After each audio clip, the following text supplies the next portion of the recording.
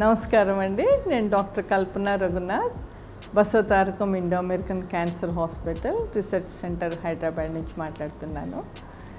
మేము ఇక్కడ అసోసియేట్ డైరెక్టర్గా చేస్తున్నాను. క్యాన్సర్ స్క్రీనింగ్ ప్రోగ్రామ్స్ అవి కండక్ట్ చేస్తాం. ఈ క్యాన్సర్ స్క్రీనింగ్ ప్రోగ్రామ్స్ దేనివల్ల కండక్ట్ చేస్తామంటే మీరందరికీ తెలిసిందే, ఈ రీసెంట్ లాస్ట్ 10-15 సంవత్సరాలుగా క్యాన్సర్ కేసెస్ చాలా ఎక్కువగా చూస్తున్నాం అన్నమాట. ఈ క్యాన్సరు వ్యాధి వినగానే ప్రజల్లో ఒక రకమైన భయం కలుగుతుంది. నిజమే, ఎవరు కూడా జబ్బు వచ్చిందన్నప్పుడు సంతోషించరు, భయమే. అందులో క్యాన్సర్ అన్న మాట విన్నప్పుడు చాలా భయపడతారు. కానీ క్యాన్సర్ కూడా మిగతా వ్యాధుల్లాగానే దానికి కూడా ట్రీట్మెంట్ ఉంటుంది. దాని నుంచి కూడా మనం వ్యాధి వచ్చిన వాళ్ళు కోలుకోవచ్చు, వ్యాధి రాకుండా కూడా మనం నివారించుకోవచ్చు. ఏదైనా వ్యాధి వచ్చిందంటే దానికి కారణాలు తెలిస్తే మనకి దాన్ని ఎలా నిరోధించుకోగలం, దాన్ని ఎలా ఆ వ్యాధి రాకుండా మనం ఏమి జాగ్రత్తలు తీసుకోవాలన్న విషయం తెలుస్తుంది. దానికోసం అని మేము ఏం చేస్తామంటే క్యాన్సర్ అవగాహన శిబిరాలని, క్యాన్సర్ స్క్రీనింగ్ శిబిరాలని, క్యాంప్స్ని రెగ్యులర్గా కండక్ట్ చేస్తుంటాం. ప్రజల్లో ఈ క్యాన్సర్ గురించి అవగాహన పెరిగితే వాళ్ళు తగిన జాగ్రత్తలు వాళ్ళే తీసుకోవటం మొదలు పెడతారనమాట. ముందుగా ఈ క్యాన్సర్ అంటే ఏంటి అని మనం తెలియపరచాలి ప్రజలకి. క్యాన్సర్ ఏంటంటే మన శరీరంలో ఎన్నో కణజాలాలు ఉంటాయి, అవయవాలు ఉంటాయి. ఈ అవయవాలు ఒక అవయవ మార్పిడిలో ఏముంటంటే కణజాలాలు అందులో విభజన జరుగుతున్నప్పుడు అవి ఒక క్రమ పద్ధతిలో ఒక విభజన ఉంటుంది. ప్రతి కణానికి ఒక నిర్దిష్టమైన ఫంక్షన్ అని ఉంటుంది. ఎప్పుడైతే ఈ క్రమం తప్పి, ఈ క్రమశిక్షణ తప్పి కణజాలాలు వేగంగా వృద్ధి పొందుతూ, విభజన పొందుతూ, క్రమ పద్ధతిని తప్పిపోయి, నిర్దిష్టమైన పనిలోంచి తప్పిపోయి అవి ఏమంటారు ట్యూమర్స్ అంటారన్నమాట, కణుతులుగా మార్పడుతుంటాయి. అలా జరుగుతున్నప్పుడు ఏంటంటే వాటికి నిర్దేశించిన పని తప్పిపోయినప్పుడు ఏమవుతుంది, మన శరీరంలో ఏ పని కోసం వాటిని ఆ అవయవాన్ని అయితే క్రియేట్ చేశాడో భగవంతుడు, ఆ పనిలో ఇబ్బందులు వస్తాయి. అది ఒకవేళ జీర్ణాశయం అనుకోండి, జీర్ణకోశం అనుకోండి, ఆ జీర్ణశక్తి కోల్పోతాడు. అదే ఊపిరితిత్తుల్లో వచ్చిందండి, ఆ శ్వాసకి ఇబ్బందులు వస్తాయి. అదే రక్త కణాలలో మార్పులు వచ్చింది అనుకోండి, రక్త ప్రసరణలోనూ ఇట్లా వేరు మార్పులు వస్తాయి అన్నమాట. వీటిని ఏమంటామంటే ఇంగ్లీష్లో ట్యూమర్స్ అంటారు. ఎప్పుడైతే ఒక కణితిలాగా ఏర్పడుతుందో దాన్ని ట్యూమర్ అంటారు. కానీ ప్రతి ట్యూమర్ కూడా క్యాన్సర్కి సంబంధించింది కాదు. ట్యూమర్స్లో కూడా బినైన్ అంటే ఎటువంటి హాని కలగకుండా కనిపించే కణుతులు కూడా కొన్ని ఉంటాయి. కొన్ని మ్యాలిగ్నెంట్ అంటారంటే హానికరమైన ట్యూమర్స్ కూడా ఏర్పడుతుంటాయి. ఇవి ఎప్పుడు వస్తుంది, దేనివల్ల వస్తుందంటే ఆ కణాలని ఏమన్నా ఒక కార్సినోజన్స్ అంటారనమాట. ఆ కణాలకి ఒక అలజడిలు కడిగినప్పుడు వాటి ఇరిటేషన్ వచ్చినప్పుడు క్రమం తప్పి అవి ఆ పెరుగుదల విపరీతంగా వస్తుందన్నమాట. దానివల్ల దానికి ఆ కార్సినోజన్స్ ఏంటి, ఈ క్యాన్సర్ వచ్చేదానికి ఈ దోహదం చేసేటువంటి ఏమిటి అంటే ముఖ్యంగా మనం చెప్పుకోవాల్సింది పొగాకు వాడకం ఏ రూపంలోనైనా కూడా హానికరమైంది. అది సిగరెట్ అవనివ్వండి, బీడీలు అవనివ్వండి, లేకపోతే మీ pan masala, gutka, in any form it is carcinogenic అనమాట. మన దేశంలో ప్రతి సంవత్సరం దాదాపు 10 లక్షలు పైగా కొత్తగా క్యాన్సర్ కేసుల్ని డయాగ్నోస్ చేస్తున్నారు. అంటే ఉన్నవారితో పాటు ఇంకా అడిషనల్గా ఒక 10 లక్షల మంది ఈ వ్యాధి బారిన పడుతున్నారు. అంటే 10 లక్షల కుటుంబాలు దెబ్బతింటున్నాయి. సో మనం ఒకవేళ ఈ టొబాకోని మనం నిరోధించగలిగితే, పొగాకు వాడకాన్ని మనం నిరోధించగలిగితే దాదాపు 5 లక్షల కుటుంబాలని మనం సేవ్ చేయగలుగుతాం. అంటే 5 లక్షల క్యాన్సర్ పేషెంట్లు క్యాన్సర్ రాకుండా వాళ్ళని మనం రక్షించుకోగలుగుతాం అన్నమాట. రెండోది ఏంటి, వాతావరణ కాలుష్యంలో అందరికీ తెలిసిందే, రేడియోలో వింటున్నారు, పేపర్లో వింటున్నారు, పొల్యూషన్ అందరూ చెప్తున్నారు. ఈ పొల్యూషన్ కారణం ఏంటి మీరు అందరికీ తెలిసిందే, జనాభా పెరిగిపోయింది. మన పట్టణాలలో విపరీతంగా జనాభా పెరిగిపోయింది. మనుషులకు స్థలం చాలక ఉన్న చెట్లను కూడా మనం తీసేస్తున్నాం. సో ఆక్సిజన్ ప్రాణవాయువు తగ్గిపోతుంది. ఈ చెట్ల నుంచి మనకి ప్రాణవాయువు లభిస్తుంటుంది. చిన్నప్పుడు అందరూ చదువుకొని ఉంటారు, ఫోటోసింథసిస్ అంటారు, కిరణజన్య సంయోగ క్రియ అని. అంటే చెట్లు సూర్యరశ్మిని తీసుకొని వాటి ఆహారం ప్రక్రియలో మనకి ఆక్సిజన్ని ఇస్తుంటుంది. ఎప్పుడైతే ఈ చెట్లన్నింటినీ మనం నరికేసుకొని గ్రీనరీ తగ్గిపోయాక ఆక్సిజన్ లెవెల్స్ చాలా తగ్గిపోతాయి. మన శరీరంలో ప్రతి కణానికి కూడా ఈ ఆక్సిజన్ చాలా అవసరం. అందుకే దాన్ని ఏమంటారు, ప్రాణవాయువు అంటారు. అంటే అది మనకి జీవశక్తిని ఇస్తుంది.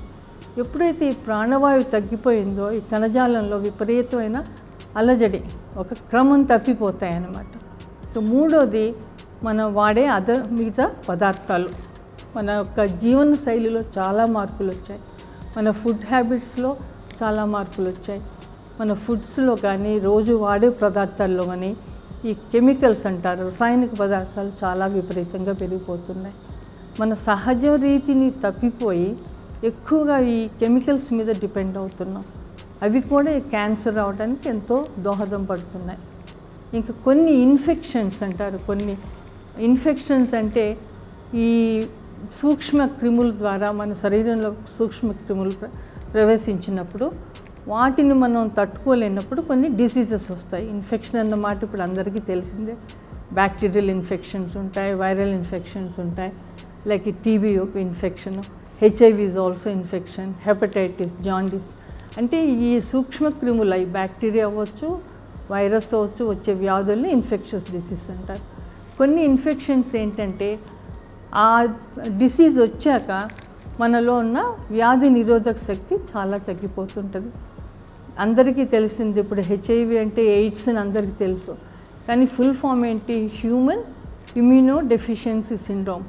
ఎప్పుడైతే ఈ హెచ్ఐవి వైరస్ శరీరంలో ప్రవేశిస్తుందో మన ఆ శరీరంలో ఆ వైట్ బ్లడ్ సెల్స్ ఉంటాయి, వాటిని బాగా దెబ్బతీస్తాయి అన్నమాట. వ్యాధి నిరోధక శక్తి తగ్గిపోయి వాళ్ళకి ఏ వ్యాధులైనా చాలా సులువుగా వస్తాయి.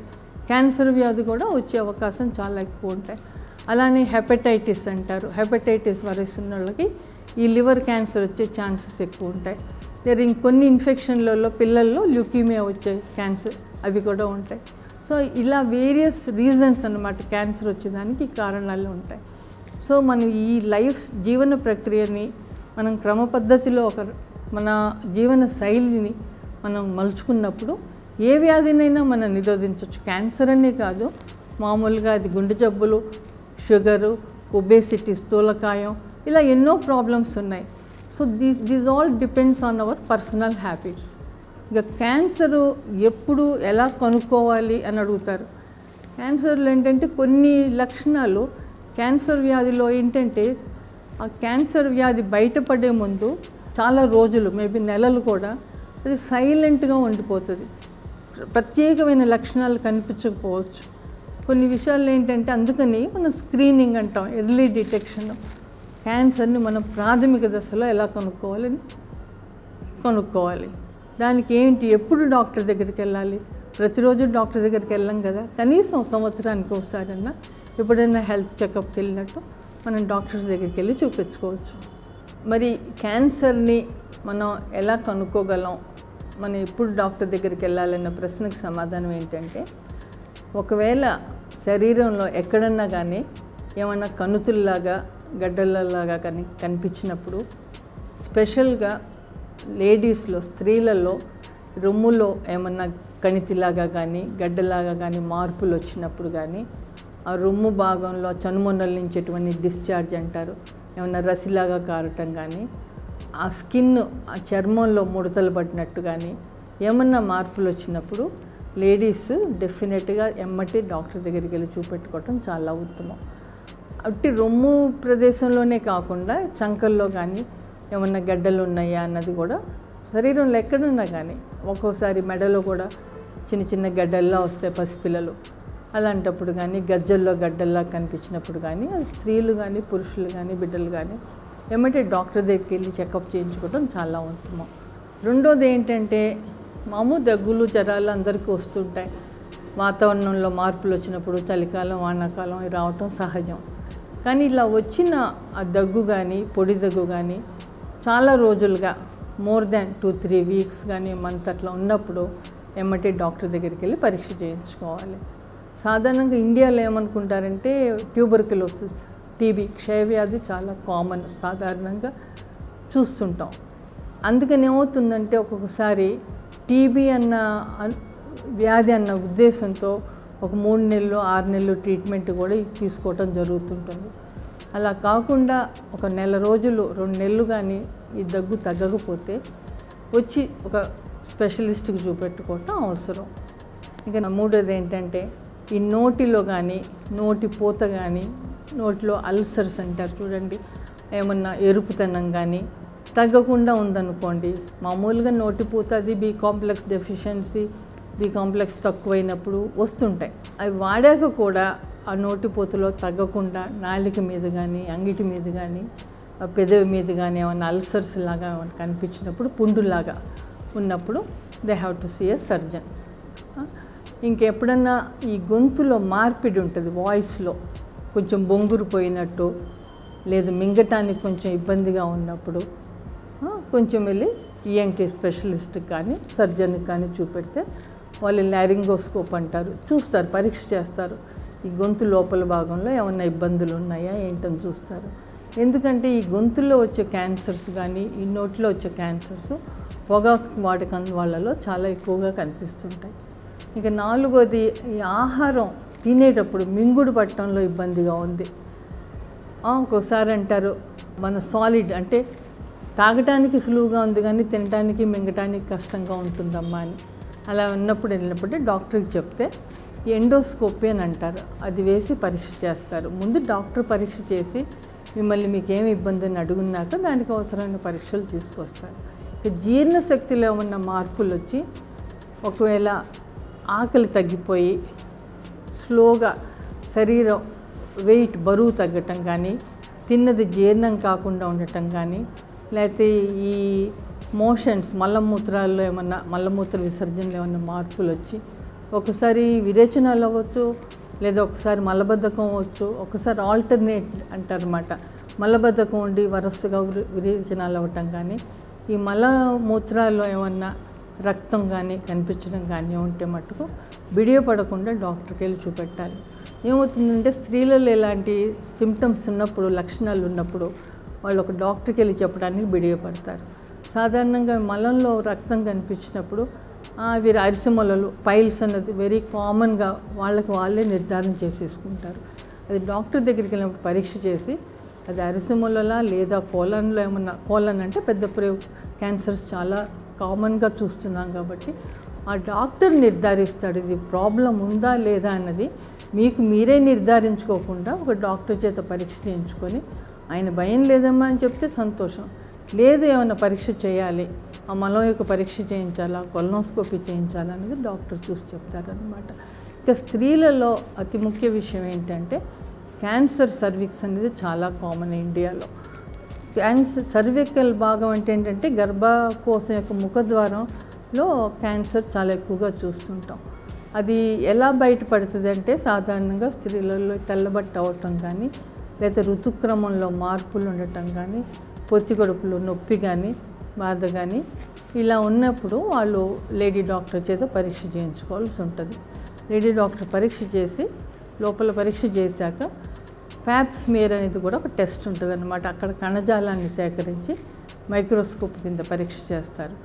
డాక్టర్ దగ్గరికి వెళ్ళాక వాళ్ళు నిర్ణయిస్తారు ఏ టెస్ట్ వల్ల క్యాన్సర్ బయటపడుతుంది అంటే ఏదో ఒక టెస్ట్ అంటూ ఉండదమ్మా.